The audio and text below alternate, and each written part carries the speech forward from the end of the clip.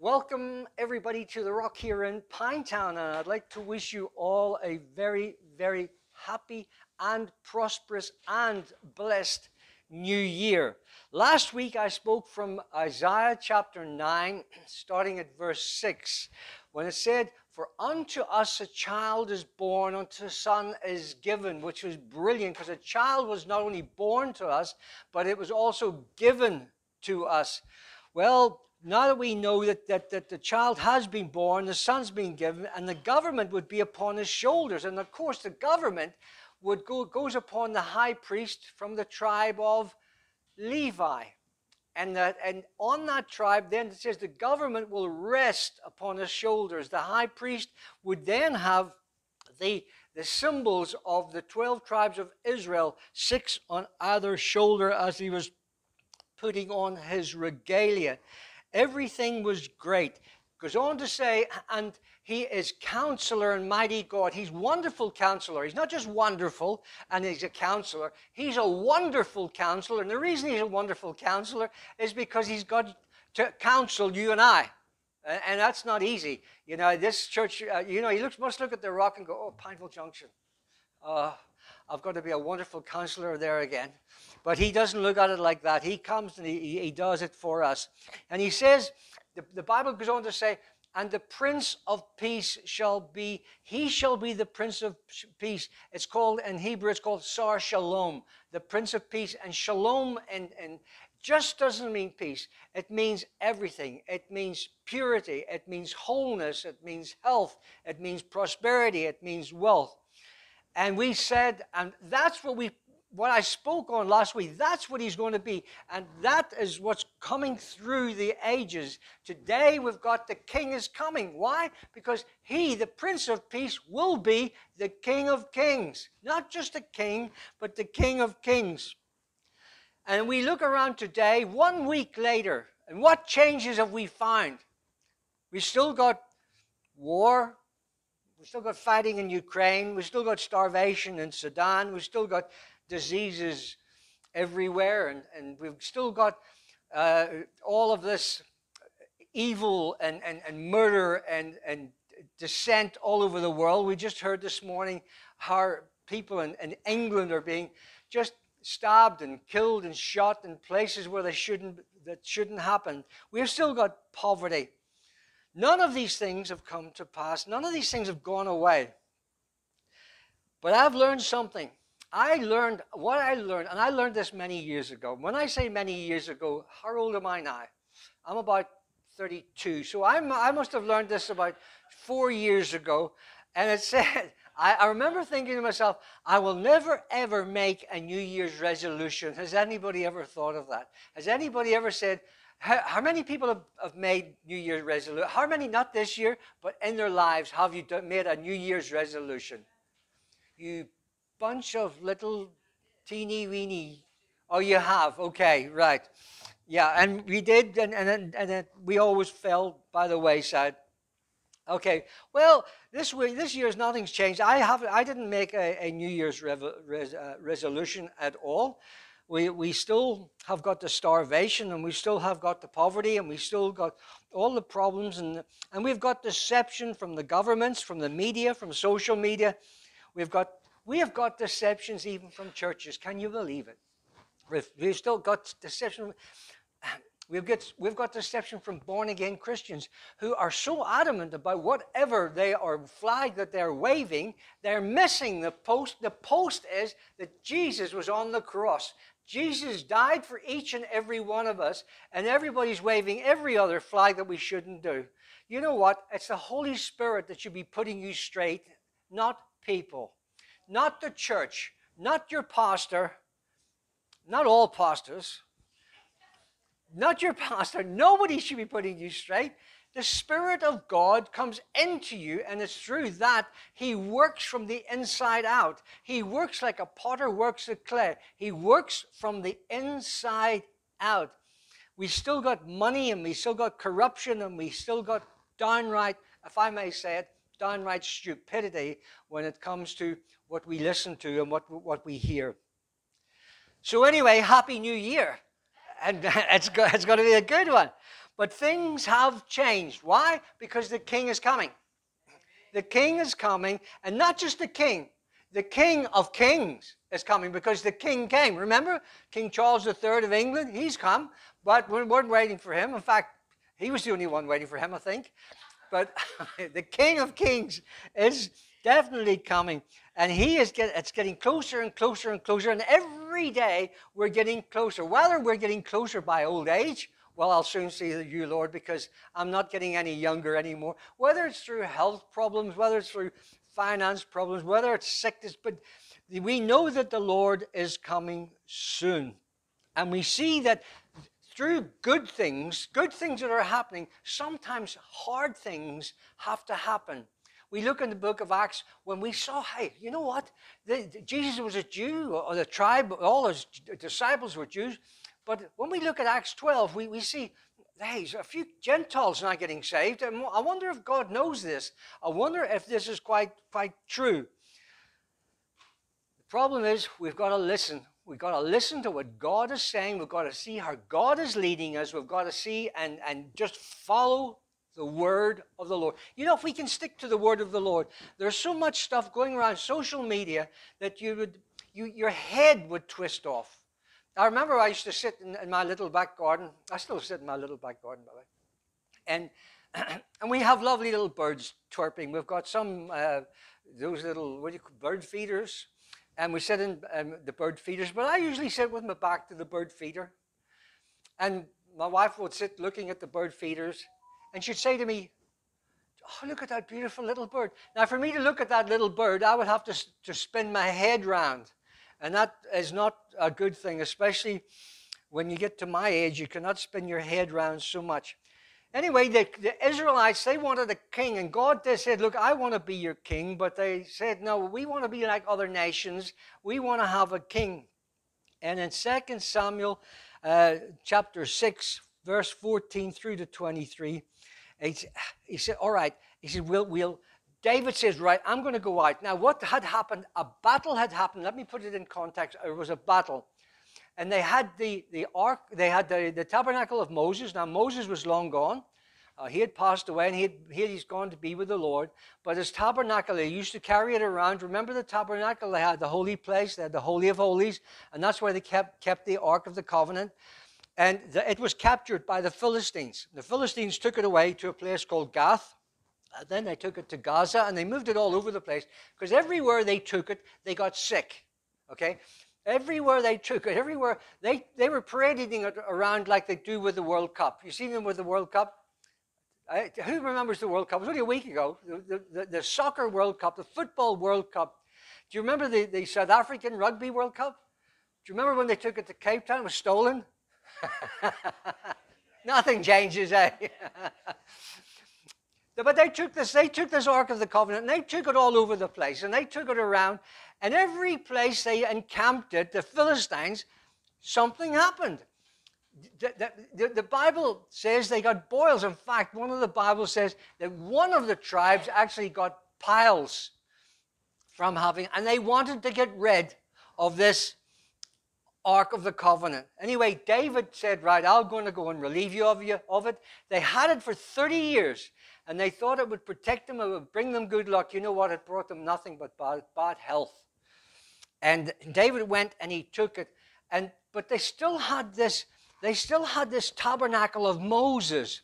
But David went and he rescued it, and he got it back, and he took it back. He fought it, and he got it back, and they gave it to him. They said, listen, this thing it's no good. We haven't sat down for about 6 years. They said, please take this from us. And as David took it, he could feel the glory of God. Oh, yes, he made some mistakes. Don't we all? There's not one person in this room who hasn't made a mistake. Not one. In fact, I've probably made more mistakes than most people in this room. And, I used to often say, if you knew how many mistakes that I made, you wouldn't want me to be your pastor. And then I used to say, and if I knew how many mistakes that you made, I wouldn't want to be it either. But anyway, David came along. And he took this, And he not only did he take back the Ark of the Covenant, he took back the presence of God, because now God had left the Ark of the Covenant. His presence had gone.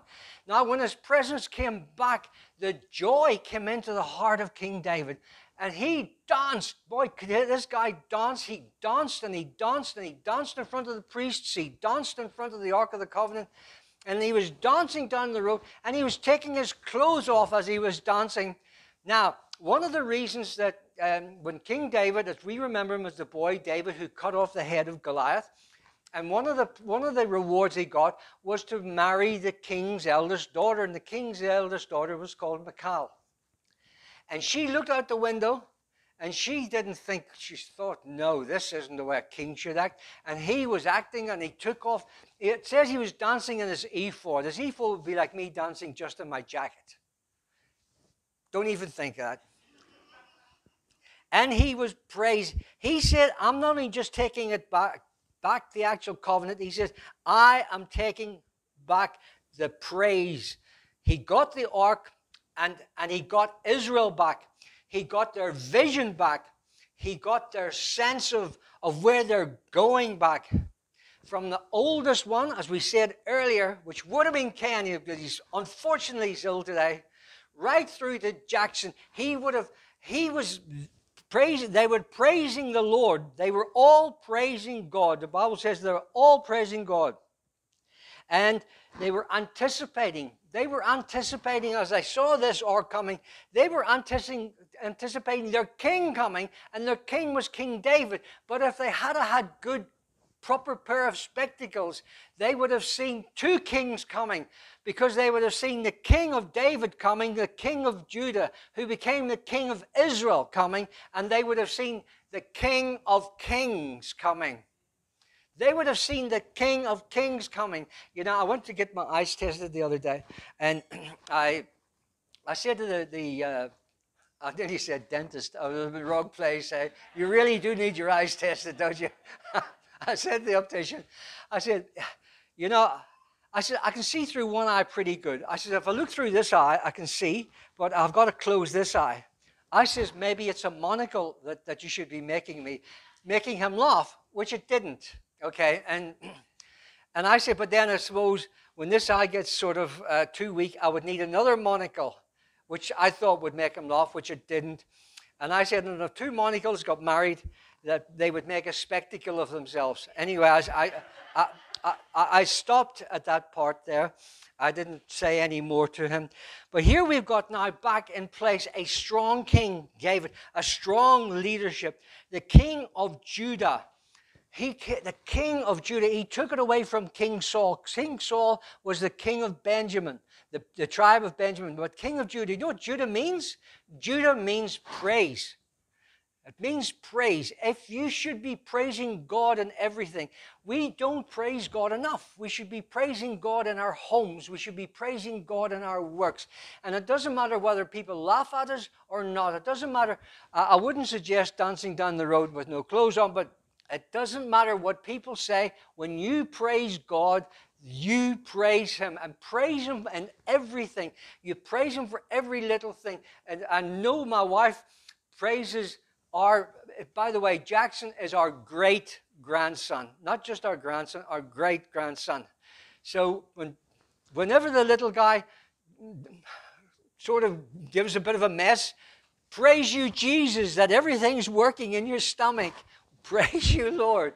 And anybody who didn't understand what my wife was talking about would think she was a little bit off the head. But the thing is that we must not be embarrassed of things that we said.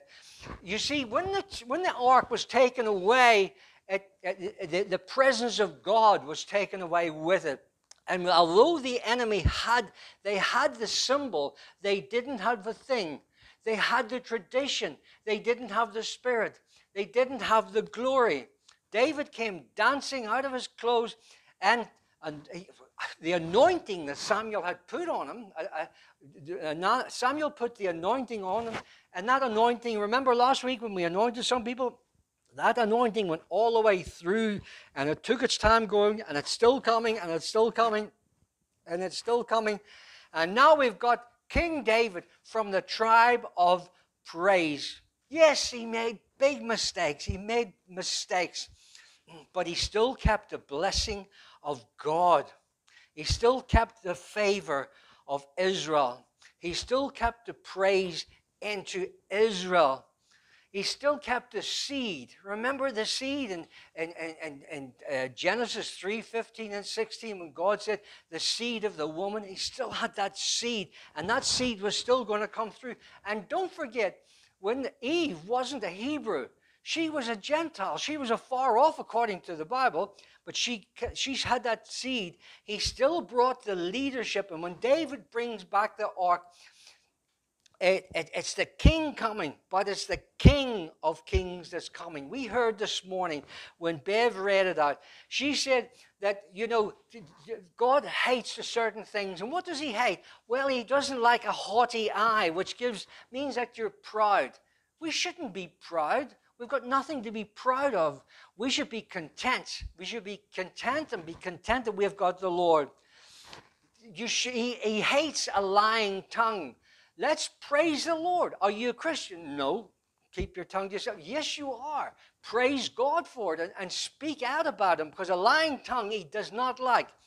He doesn't like innocent blood. We heard of those horrible deaths that was in Birmingham and Liverpool, and they're in South Africa. They're all over the place, these horrible deaths. And he does not like the shedding of innocent blood. And he says, get away from that evil, devious heart, because that's where it is. That's what he said to Samuel. He says, know what you've got? He says, here's what you've got. He says, you've got a heart of me, a man who's got my heart. Now, you've got a man who's got my heart. Now you think, well, how can David have his heart when he did so many things? Because David had the heart of praise. David had the heart to praise God and to lift him up and to give him what he needed and to show the glory of God. We shouldn't be quick to accuse people. We so often run and jump and accuse, and this is what Bev read this morning. We shouldn't be bearing false witness and telling lies and putting people in different places, and we shouldn't be stirring up dissension in any way, whether it be in the church or whether it be in your work or even if it's in your family. There should be no stirring of dissension. It's 7 things that God hates, but the Bible says that everything that has got... I went to my granddaughter's house the other day, and she's got cockatiels in it, and she's got a hedgehog in it. You don't see many hedgehogs. But the Bible says, everything that has breath, let it praise God. Everything. From a hedgehog right the way through to a baby, to a middle-aged man, to a woman, to an old-aged person. Everything that has breath. Why? Because God breathed breath in. And with man, he breathed breath, and he breathed his soul in there. And that is everything. We've got to give praise and glory to our God. Now, David, he said to Samuel, I'm glad that you found me. He says, because I do have the heart of God. And he says, and I'll tell you what I want to do. He says, I want to take this Ark of the Covenant. Now whoa, don't touch the Ark of the Covenant. Anybody that touches the Ark of the Covenant is going to die. He says, no, I'm going to take it. He says, I want to take the Ark of the Covenant. He says, yes, this guy touched it and he died. But he says, I want to take the Ark of the Covenant, but I want to do something new with it. I want to take away tradition from this Ark of the Covenant. He says, I want to do something that's completely new. He says, I do not want to take it to the tabernacle of Moses at Gibeon. He says, I want to take it to Mount Zion. I want to take it to Jerusalem where it belongs.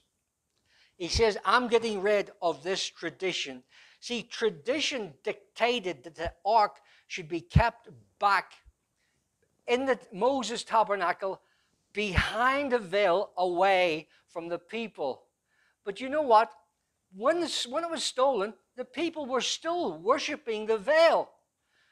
They were just doing it because it was tradition. And unfortunate, we as Christians today, we worship the emblems and we worship the statues and we worship the crosses and we worship things that shouldn't be worshipped. The only thing that should be worshipped is the living God.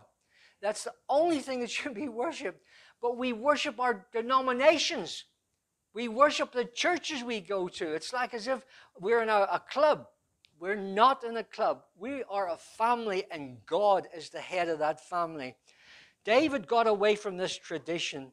He says, I'm taking it for, look, 30 years it's been away. He says, and I'm not taking it back there. He says, we need God's glory more in this place. And do you know what he built? A tent, a one-bedroom tent. And in that tent, there was no veil. And who could see the Ark of the Covenant? Everybody. All the Gentiles. They could see it. They saw the whole lot. Well, although we love a lot of things, David danced before the glory of the... He actually broke all the rules. But in Acts 15, there came a problem. You see, because Jesus died. And when Jesus died, the church began to grow. And Jesus was a Jew, and Peter was a Jew, and they're all Jews, and there was a Jewish little congregation. They used to meet in the synagogue. But all of a sudden, the Gentiles have started to thinking, hey, you know what? This is we could go to this, and then would you guys eat like bacon sandwiches and hamburgers, and you mixed your milk and you mix your cheese and you mix your meat together. We can't do this, and you're not circumcised, and you eat food that's sacrificed to foreign gods. And guess what happened? I'll tell you what happened. I'll read it to you. It came in Acts chapter 15. And this is a cracker, this one. The reason I like it is because of who it came from. It came from Jesus' half-brother. And Jesus' half-brother was James. And James, if you read the book of James, it's a very staunch, strict book. And he says, he's the one. He says, and when they'd all finished talking, James spoke up. He says, brothers, listen to me. Simon, now his brothers, listen to me. Simon, who that was Peter, has described to us how God first showed his concern by taking from the Gentiles a people for himself. How did he do that? Well, in Acts chapter 10, Peter was told to a house in Caesarea and to a guy called Cornelius, who was a Gentile. He was a Roman. And Peter stood there and his face just gaped open when Cornelius spoke in tongues and Peter couldn't understand it. And James says this is what he did. James believed him. He says, listen, this is what happened. He says, and the words of the prophets, now they go back to the Old Testament. They says the words of the prophets are in agreement with this. In other words, it's not something that wasn't spoken about. It's not something that we've written it into. It's something that actually happened. And he reads it, and reads in Acts 15, verse 16, he says, the Lord says, and after this I will return and rebuild David's fallen tent. Its ruins I will rebuild, and I will restore it. That sounds good. That the remnant of men may see the Lord. And so the remnant of the Jews will see the Lord. But good, guess who else is going to see it? And all the Gentiles who bear my name. Praise God. I thank God I'm a Gentile. I really do. Says the Lord who does these things. He got that from Amos chapter 9, verses 10 through 12. But isn't it amazing? Do you know what the Jews do today? And they stand up, one of their prayers is, thank you, God, you did not make me a woman. Okay? Another one is, thank you, God, you did not make me a Gentile. And you think, well, that's a bit rude, isn't it? You know, you stand beside your wife and think, oh, thank you, Lord, you didn't make me like her. And we would take umbrage to it. But what he means is that God put more responsibility on mankind. He gave them more laws. Remember the Jewish laws? There were 613 Jewish laws. He put 613 Jewish laws on the men. He didn't put them all on the women. The women had their own laws that they took out of that. And the Gentiles had very few laws. And the men said, thank you, you didn't make me that, because I wanted to do more laws. Why? Because, Lord, I want to serve you more. I want to serve you more. So therefore, the laws that you put on me Great, I will do that. Of course, when the temple was destroyed in AD 70, about 240 of those laws they couldn't do anyway because they couldn't do sacrifices anymore.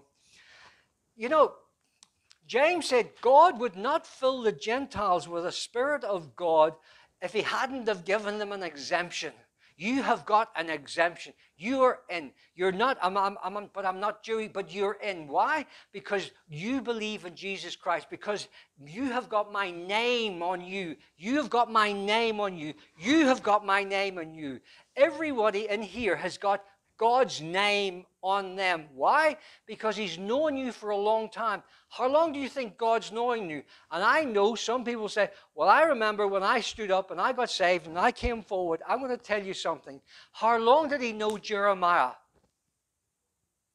Before he was born. Who else did he know before he was born? All of us. And Jesus, he knew all before we were born. And this is the thing. He says, before you guys were born, he says, I knew you all. The Gentiles who bear my name, says the Lord, who does these things that have been known for ages. They don't do these things that have been known for ages. One thing that I like to go, and I'm just going to quickly to Mark chapter 10, I'm going to finish now. People were bringing the little children to Jesus to have him touch them. But the disciples said, no, whoa, this is a Jew. You just don't do that. Now, that's Jesus here. He's just fed the 5,000. He's just walked across the water. He's just turned a whole pub full of water into wine. He says, no. He says, this man is a holy man. Jesus says, he rebuked them. He bringing the children to Jesus to have them touch them, but the disciples rebuked them. And when Jesus saw this, he was indignant. You know what he said to them? He said, let the little children, let them come to me. Let the mothers bring them to me. Let the fathers bring them to me.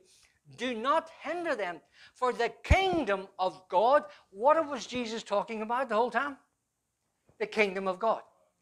From his very first words was, repent, for the kingdom of God is at hand.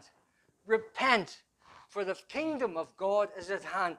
He says the little children were examples of what the kingdom of God is going to be like. Let the children come to me and do not hinder them, for the kingdom of God belongs to such as these. I tell you the truth, anyone who will not receive the kingdom of God like a little child will never enter it.